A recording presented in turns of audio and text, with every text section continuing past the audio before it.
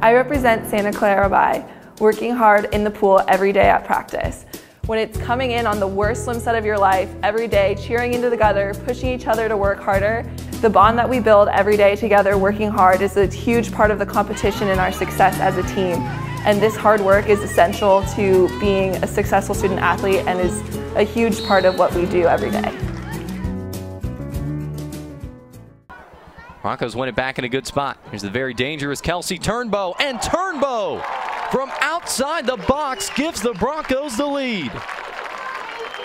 As we get a lot of students and student athletes engaged, as well as some younger kids, which is a lot of fun getting them engaged and really pumped up about Santa Clara athletics.